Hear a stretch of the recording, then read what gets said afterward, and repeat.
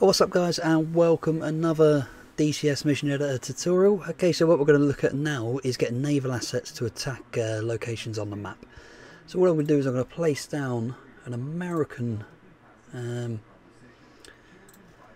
ship, and we're going to make sure its lethal range is within our target. So we're just going to use something, we'll just place something down on the map.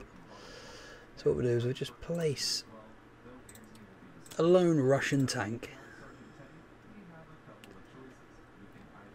T-72B3, let's use that, and we'll set it just on the coast.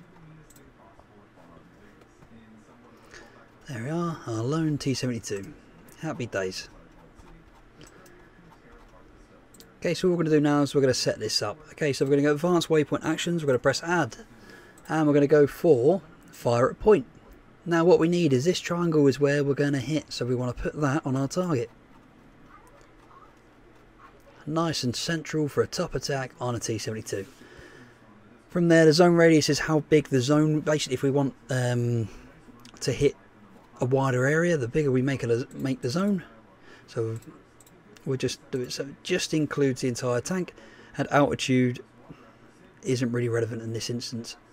So what we're going to do, set weapon to auto, and we can actually choose how many rounds get fired. So we're going to go for a pair of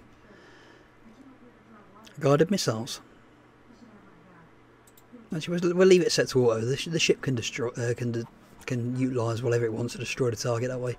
But we can specify weapon types if we want.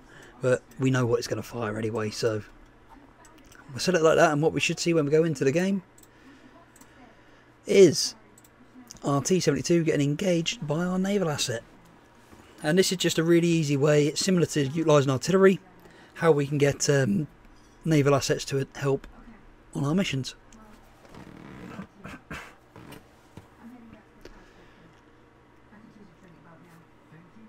Okay, so as we load into our mission now, what we should see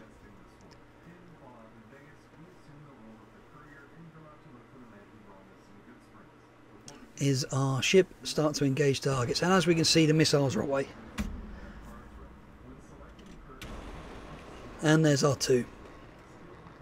Now we'll go to Tomahawk view.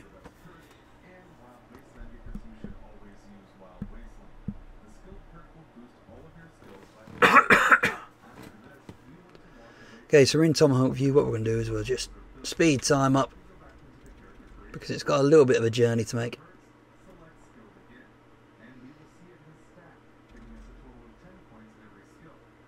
And what we should see is it land nice and on top of our T-72 as it's coming up. It's now spotted our T-72 and we can see it to our front. And it's going to engage that tank. Once again, you can make the area bigger, the radius bigger. And what will happen then is basically it will just give it a wider sort of spread to where its ordnance is going to go. However, we've had two missiles onto our tank and our tank is now kaput. So that was a really quick video on how to basically get naval strikes, and I hope this broadens your DCS missions.